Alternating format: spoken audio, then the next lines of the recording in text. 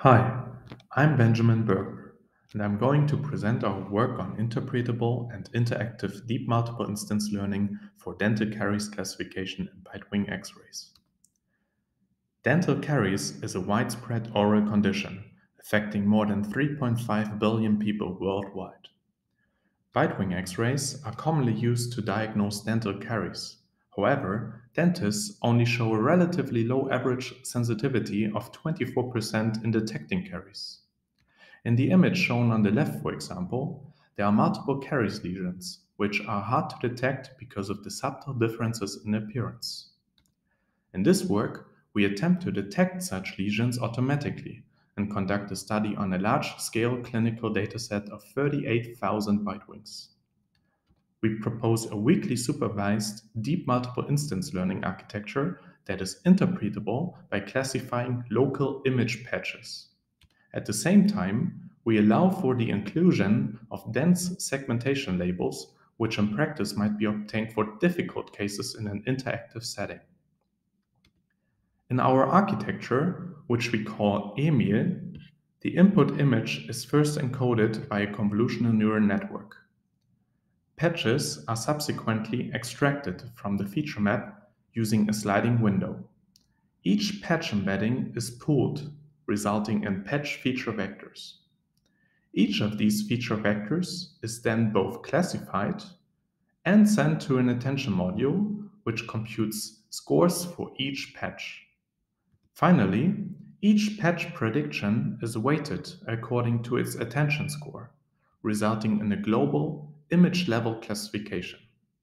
Special to our approach is the introduction of a constraint in the denominator of the aggregation function, where the hyperparameter kmin controls how many patches need to be attended to confidently classify an image as positive.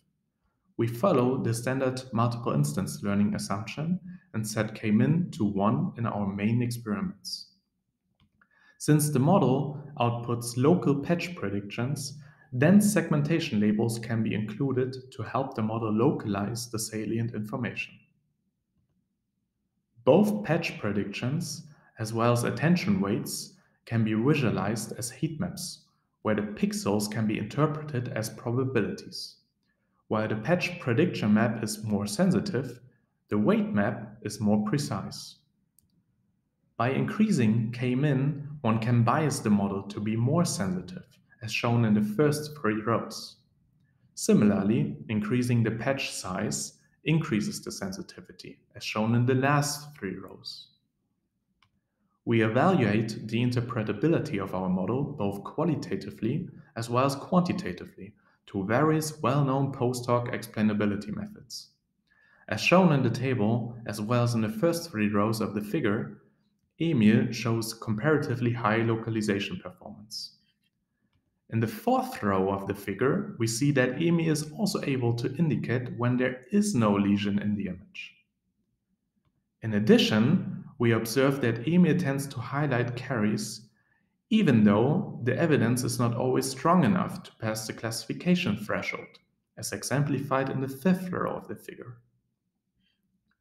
Results are reported for both bitewing and tooth classification tasks. By including segmentation labels from an external imperfect caries segmentation model, one can increase both classification and localization performance. Compared to the baseline model, we see a significant improvement in the area under the RUG curve. Interestingly, the tooth level classifier shows a much higher sensitivity of up to 64% compared to dentists, which only show an average sensitivity of 24%. Last but not least, I want to thank everyone involved in this work. Thanks also to you for watching, and if you're interested to learn more, check out our poster during the conference.